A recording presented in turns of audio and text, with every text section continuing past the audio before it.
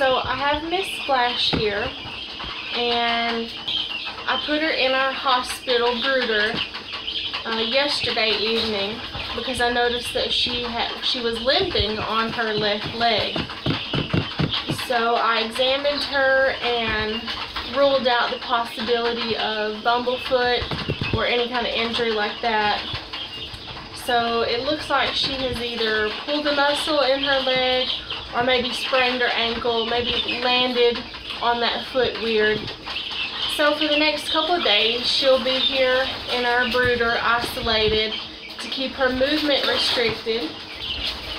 And I'll also be giving her a low dose aspirin twice a day to help with the pain. And in a few days, she should be good as new. So I wanted to show you how I give her her pill.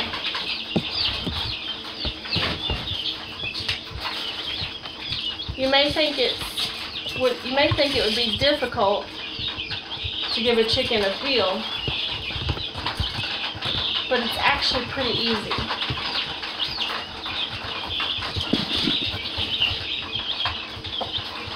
Let me just scoot her back so she doesn't fall out of her chair in case she decides to back up. So you just grab their head gently, and you just want to open their beak. You don't want to stress them out too much, so just take your time and just place the pill in their mouth. Hold their head and beak shut, and they'll need to swallow that pill down. So you can just rub under their chin to help them swallow it down. And you can see her mouth moving. So she should have swallowed it down. And yes, it's gone.